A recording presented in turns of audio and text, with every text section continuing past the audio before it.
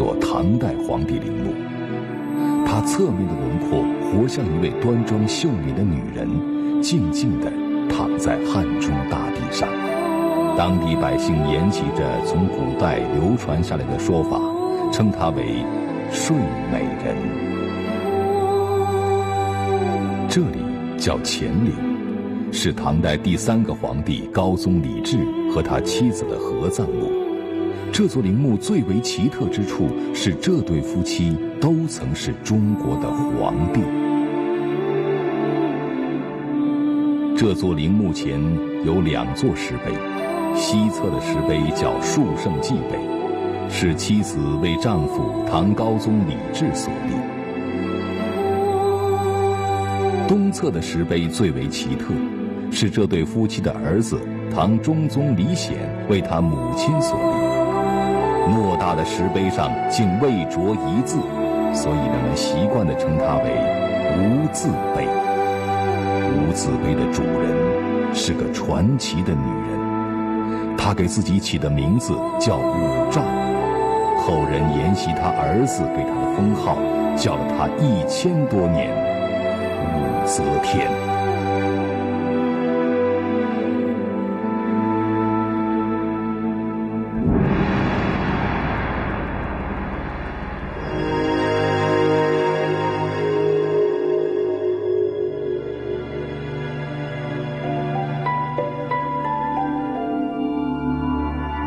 这个地方是大唐的都城。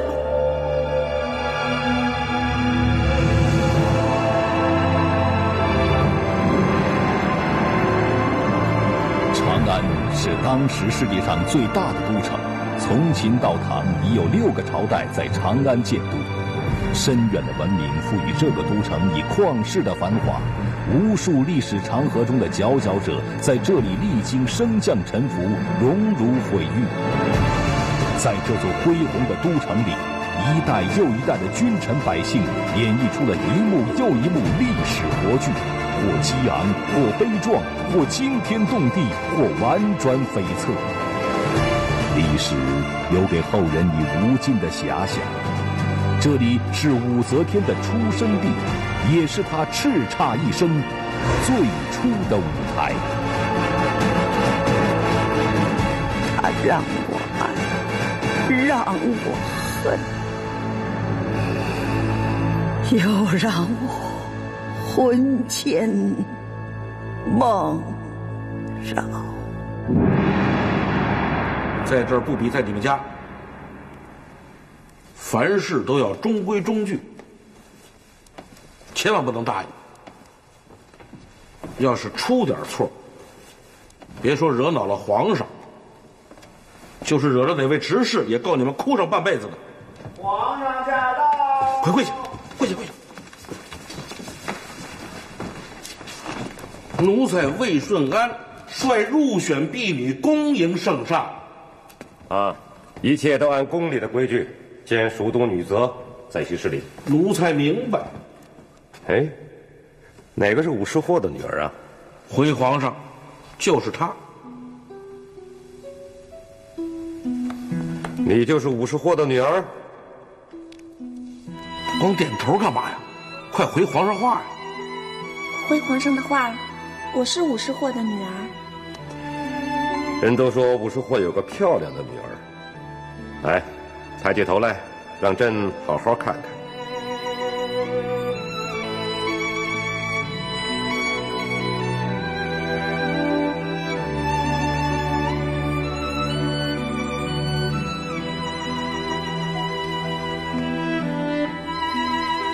果然是名不虚传的。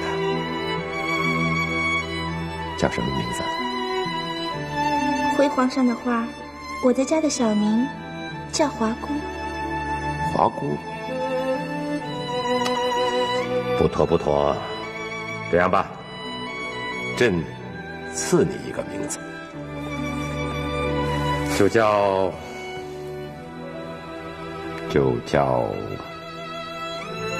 媚娘。媚娘？皇上给你赐名了，还不快谢圣上隆恩？武媚娘谢圣上隆恩。倒还伶俐。年轻的武媚娘等待着皇帝的宠幸，可这份宠幸却迟迟没有降临到她头上。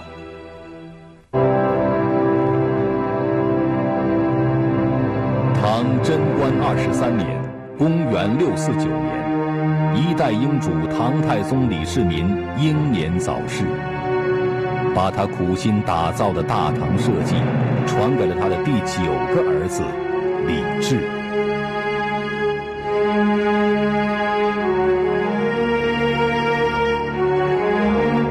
这位以仁孝著称的太子，在他父亲的灵柩之前继位为君，成为大唐的第3位皇帝。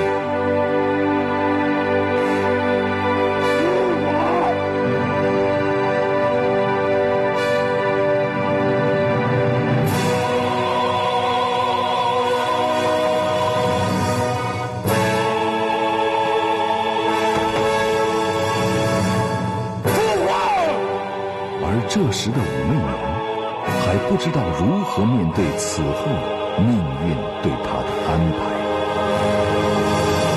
敕令，根据我大唐律例，先帝驾崩，后宫易主，昔日之嫔妃侍女，凡未曾生育者，一律至感业寺出家为尼。敕令宣布之日，即刻启程。武媚娘走在出宫入寺的嫔妃队伍之中，她的身份和周围的女人们一样，瞬间一落千丈。置身于一片哀声之中的武媚娘，把满心的希望寄托在刚刚继位为君的唐高宗李治身上。但新皇帝是否还能想起老皇帝曾有过的口谕，她不知道。他日后的命运是否会因新皇帝做太子时对他的允诺而改变，他也不知道。也许命运会令他在青灯古佛旁了却残生，也许命运还能使他从一个落发犯泥重返红尘。此时的他只有默默等待。你们来了。过去你等皆侍奉过先帝，自知宫里规矩，可从现在起，你等已是佛门弟子，而佛门自有佛门之规，本寺之寺规就挂在泥房之内。你等皆为识文断字之人，回头都好好看看，若是违反了寺规，本寺定罚不饶，稍轻，本寺将剃度你等。你们皆须听清，青丝落地，凡心记处。谁也不许抱怨，谁也不许反抗，谁也不许叫屈，谁也不许哭泣。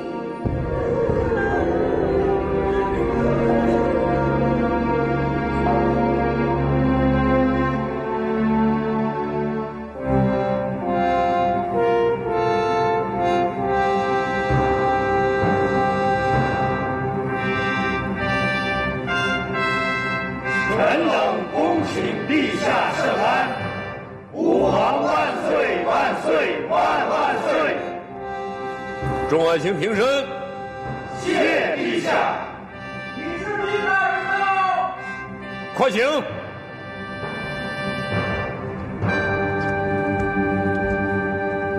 臣李世基叩见吾皇陛下。祝吾皇陛下万岁万岁万万岁！李大人快请起。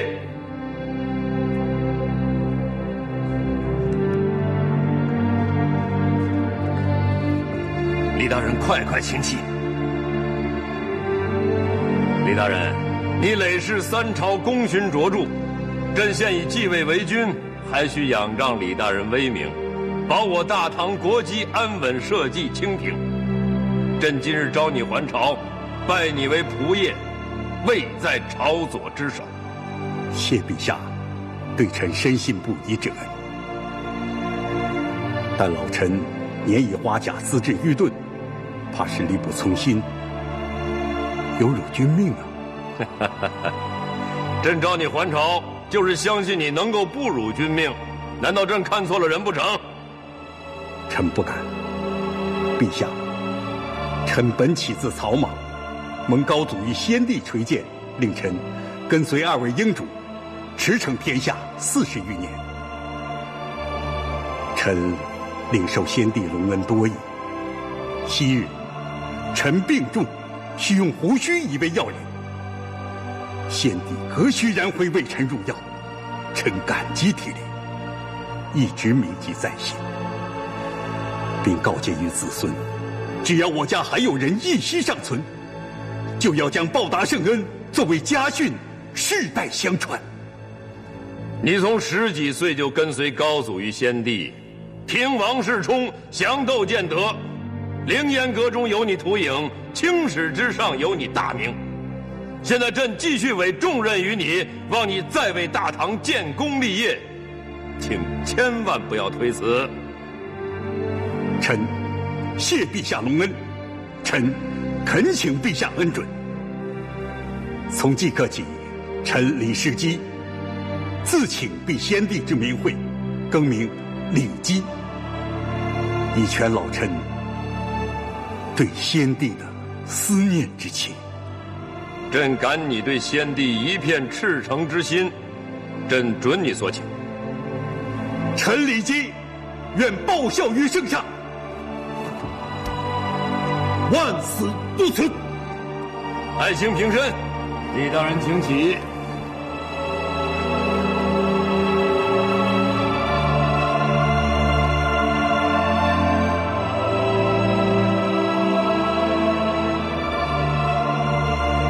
诸位爱卿，朕现居此位，恒心已定。循先帝治国安邦之策，即贞观从善如流之风。自即日起，凡关国家百姓之事，诸位爱卿可对朕直言。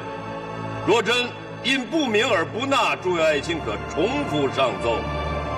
犯言直谏，只要有利于大唐江山社稷，诸位爱卿可以不给朕留情面。朕即先帝之位，也要做个像先帝那样的明君圣主。诸位爱卿要成全朕的心愿，你我君臣再创出一番公秉千秋的事业来。朕在此拜托诸位爱卿了。臣等在此如此。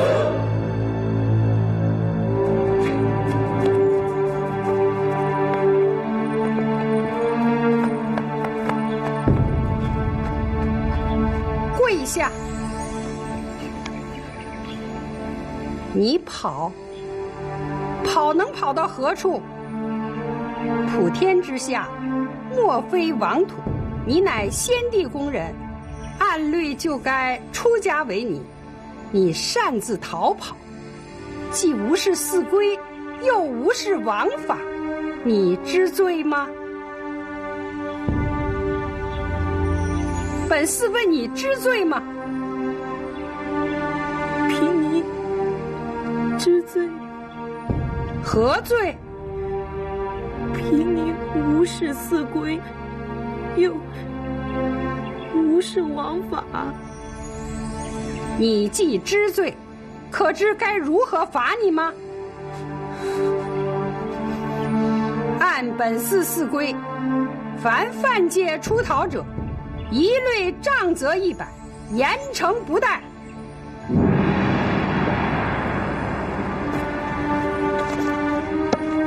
师父饶命啊！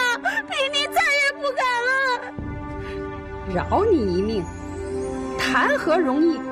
你犯戒出逃之时，如何不想想今天？师父，师父请息怒。慧今年幼，不知轻重，以慧今弱小之身，杖责100，怕是难全性命。师父，您一直教诲于我等，我佛普度众生，向以慈悲为怀。贫尼恳请师父法外开恩，就饶了他这一次吧。有此次教训在先，他日后绝不敢再犯，求求师父了。你倒是能言善辩，你说他不会再犯，有道是有一即有二，他若是再犯，是你领这100禅杖啊，还是他领？若是慧净再次出逃，凭您愿领这100禅杖。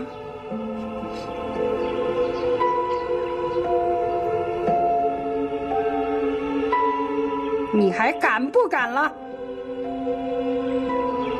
贫尼再也不敢了。既然你为他求情，本寺若不应允，不显我佛慈悲。听清楚了，这100杖责全且给你记下。若是再犯寺规，本寺定加倍责罚。谢师父开恩。慧净，谢师父开恩。杖责记下，不等于不罚你了。从现在起，罚你担水100日，以示悔过。谢师父。还不回去诵经？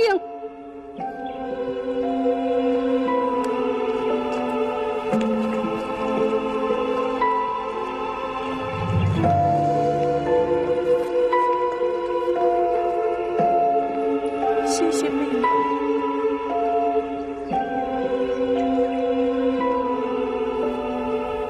破巢之下，安有完卵？帮了你，既是帮了我自己。快去担水去吧。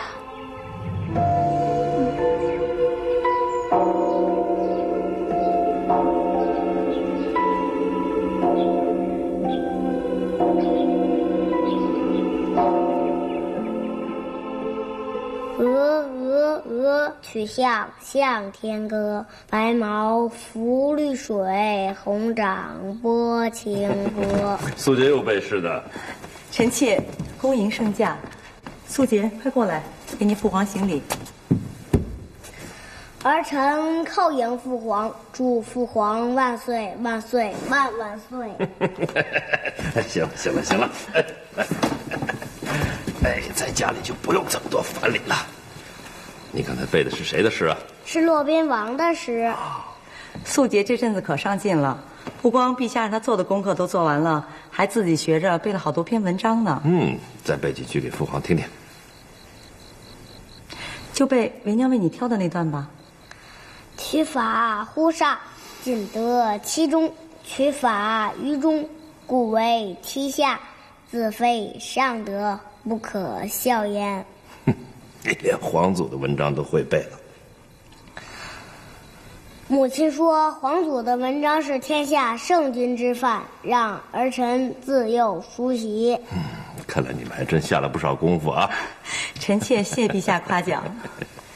素洁，到里面背书去吧，为娘和你父皇说说话。父皇，儿臣告退。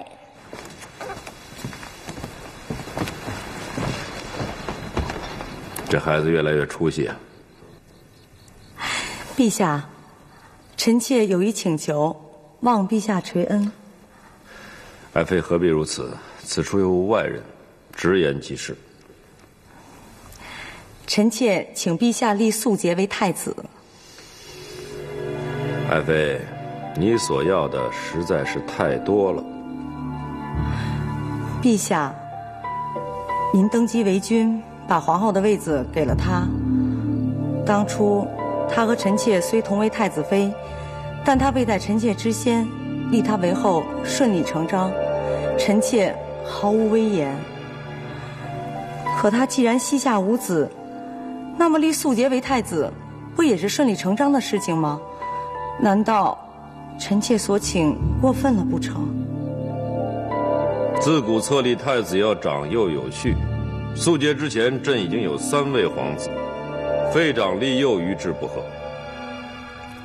珠儿、孝儿、上金，确实年长于素洁，可他们的母亲出身低微，庶出的皇子怎么能做东宫之主呢？什么嫡出庶出，都是朕的骨肉。再说册立太子乃国家大事，需多次朝议之后方可定夺，哪里是在后宫随便说说就能定的？陛下乃社稷之主，金口玉言，您只要一言既出，满朝文武百官不过是应诺一声罢了。难道真让众臣来定谁是太子？不由众臣来定，也不该由你来定啊。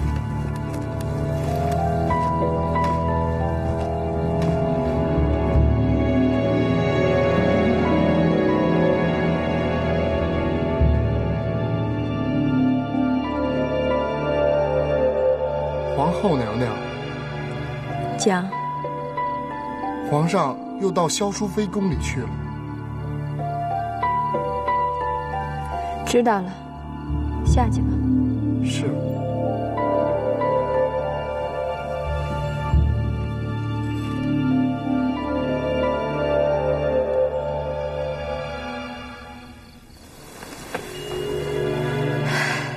女儿啊，这个萧淑妃天天迷惑着圣上，得想想办法呀。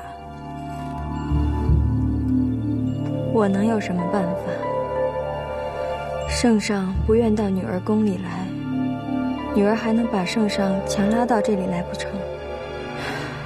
这样下去，早晚有一天，她非跟你争皇后之位不可。女儿现在是后宫之主，无罪无过，她就是争，也不过是徒劳之举。女儿，糊涂啊！你膝下无子，萧淑妃已经跟圣上有了一儿二女，将来要是立了他儿子素洁为太子，你的皇后之位还保得住吗？早晚被他争了去。柳大人到。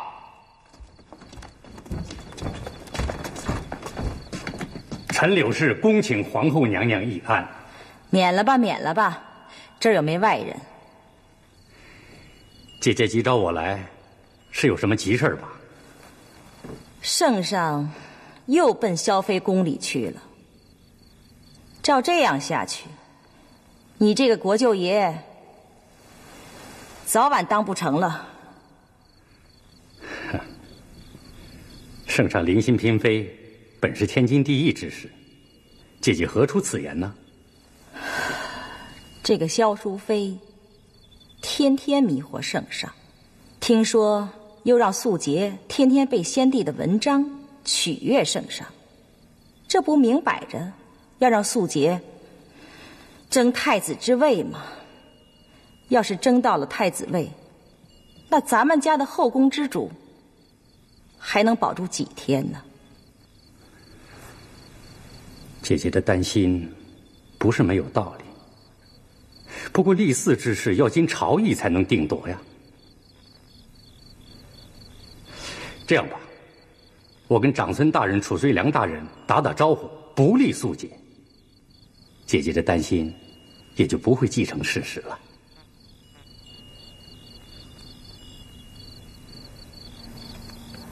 我若是能跟圣上生个一男半女，也就不怕萧淑妃争宠了。此是后话，我这就去会会长孙大人。告辞了。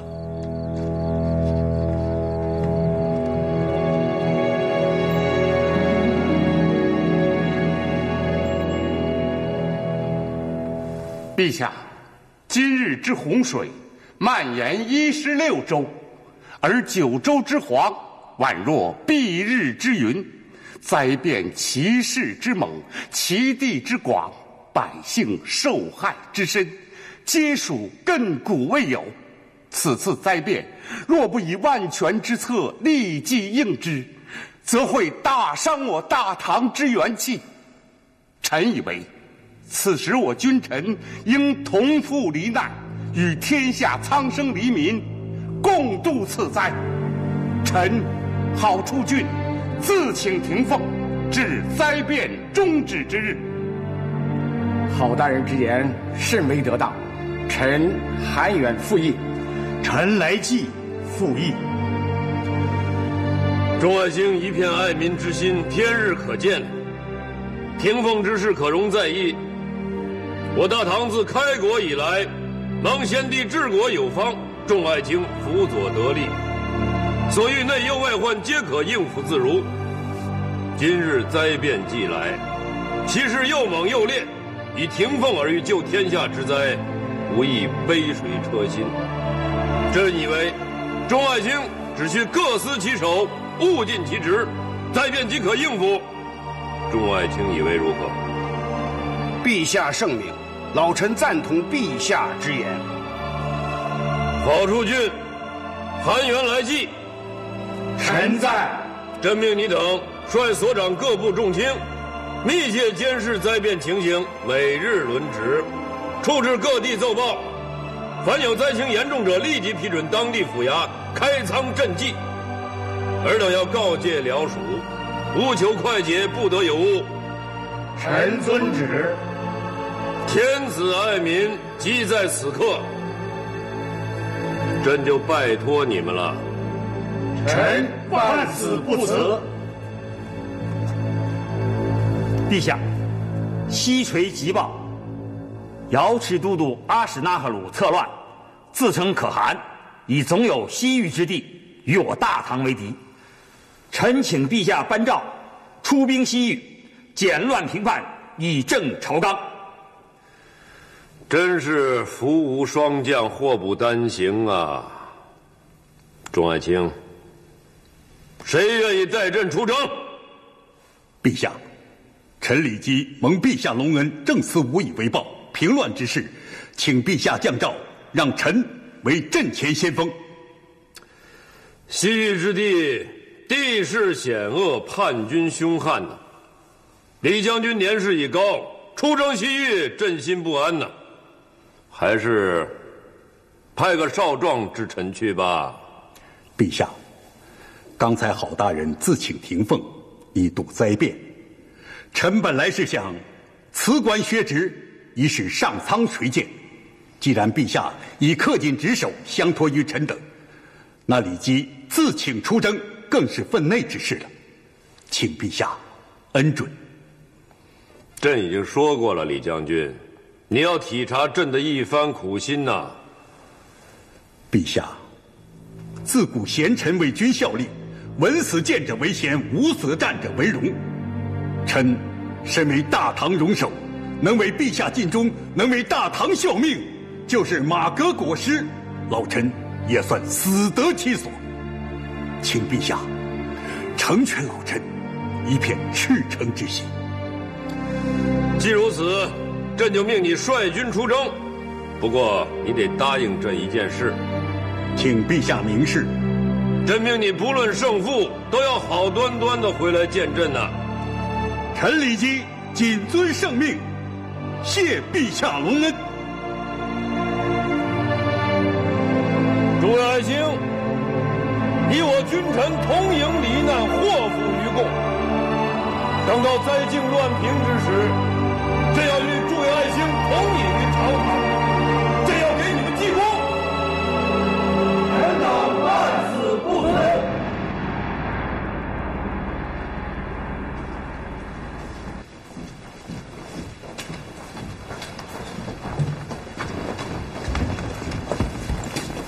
去禀报皇后娘娘，就说萧妃来看她了。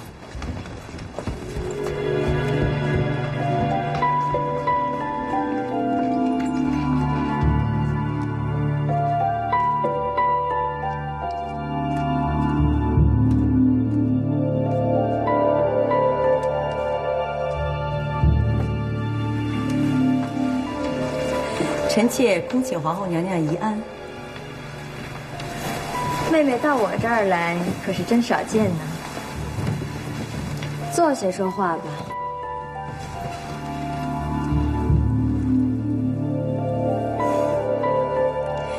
臣妾有一事相求，请皇后娘娘在圣上那里替臣妾说句话。妹妹怎么变得如此客气啊？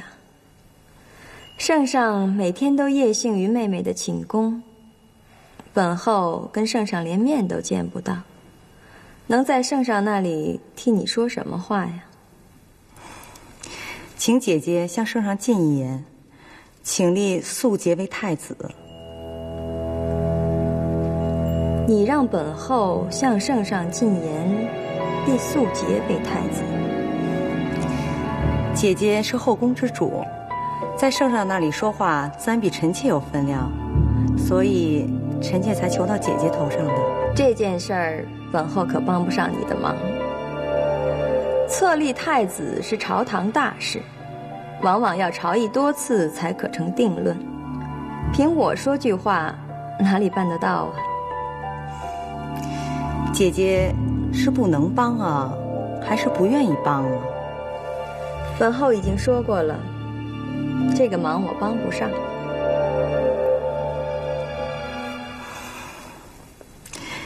姐姐既然不能为圣上生个一儿半女，我的肃节就算是我替姐姐生的吧。姐姐就算是为自己的孩子向圣上进言，这总行了吧？难道妹妹是来向本后挑衅的不成？难道姐姐是对臣妾心怀嫉妒不成？本后跟你没话说，请回吧。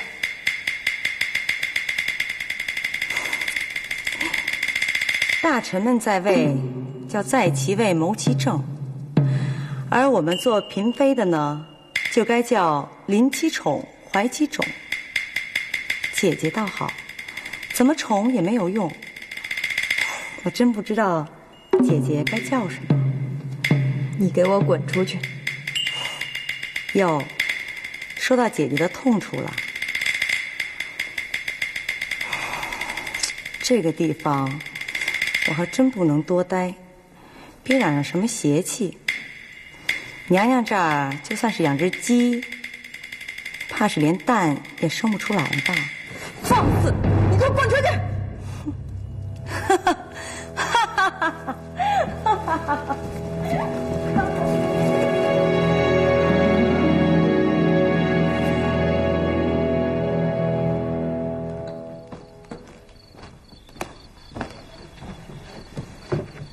皇上，有事吗？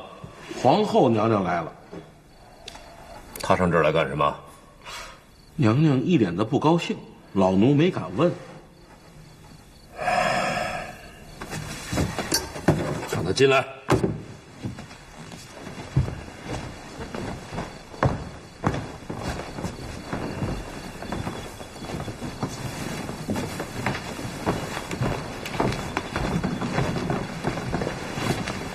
臣妾恭请圣安。坐下说话吧。谢陛下。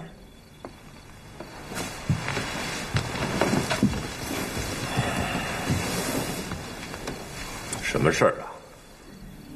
臣妾请陛下更立后宫之主。什么话？到底怎么了？臣妾不能为陛下传宗接代，这个皇后当得名不副实，所以臣妾宁肯逊位，请陛下当机立断，更立后宫之主。又听谁说什么了？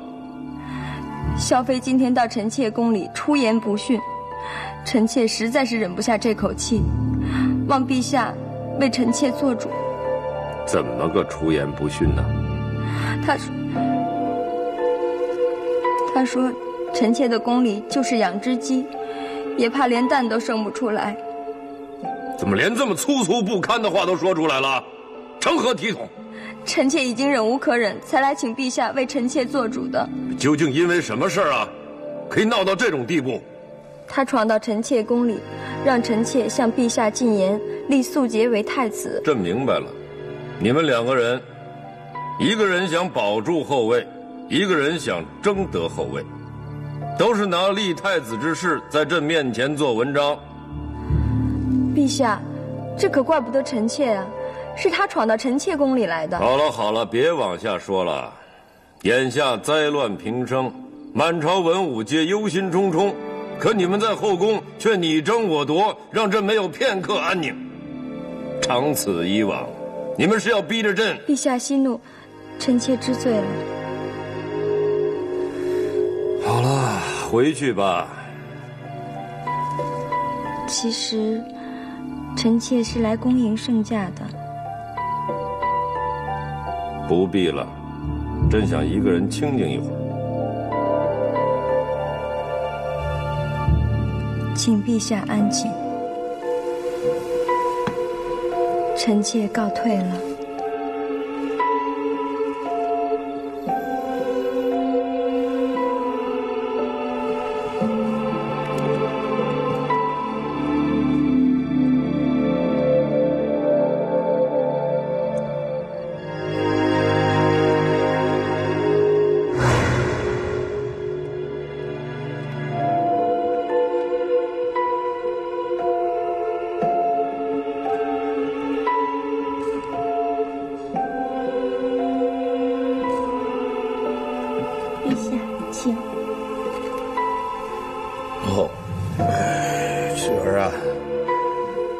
下去歇息吧，有媚娘在这儿就行了。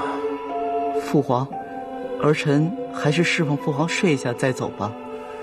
不必了，兵来如山倒，兵去如游丝。你待在这儿也无济于事，下去吧。是父皇。侄儿，你怎么了？请恕儿臣惊扰父皇之罪。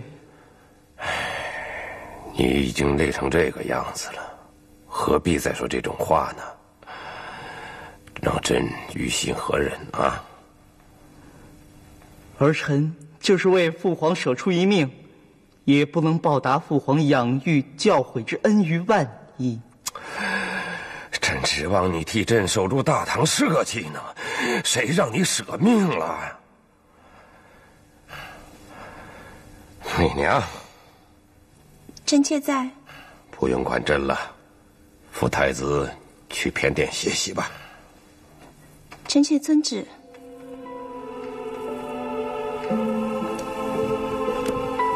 殿下，请。谢父皇。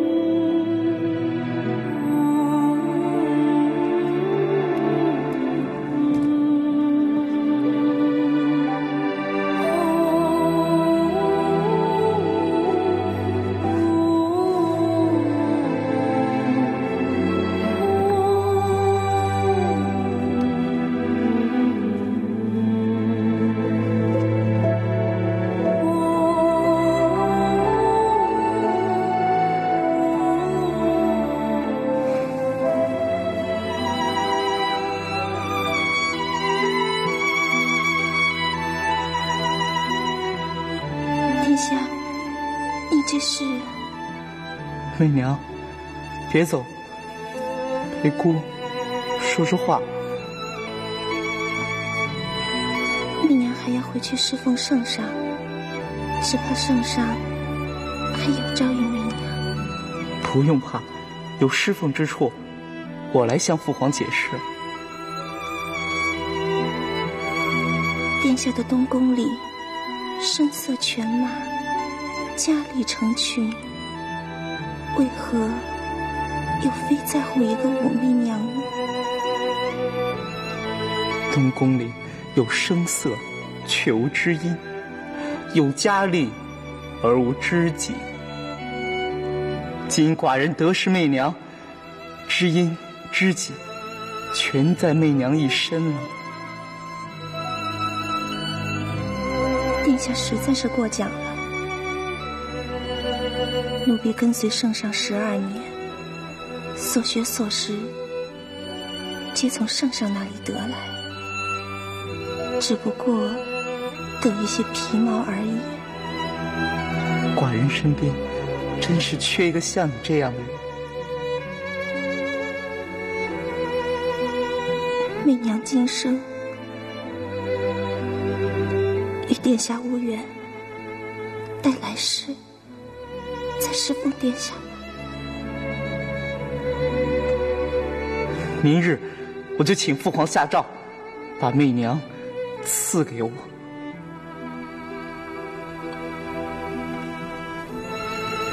媚娘早就把整个身心全交给了圣上，生死祸福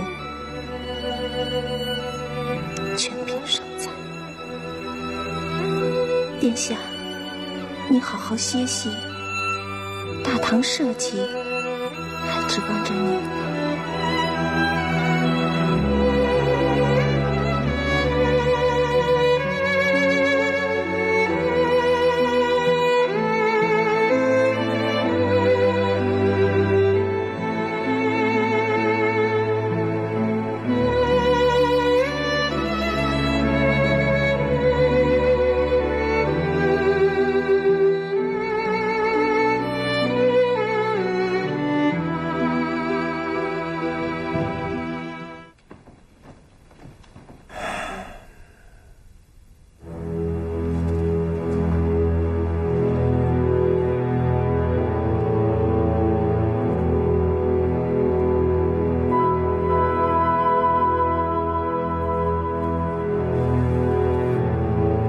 爱卿，册立太子事关社稷之重，不能不慎之又慎。朕膝下现有4位皇子，只能择其一而立之。朕看这4位皇子，唯有素洁最聪明伶俐。诸爱卿以为如何呀？陛下，老臣请进一言。自古立嗣，皆从长幼有序之例。陛下的长子是陈王忠，素洁已是4皇子，若废长而立幼，与前制不合，望陛下三思。朕做太子之前也非长子，朕前面还有8位皇兄呢。况且先帝也不是长子，不也奉天承运继位为君了吗？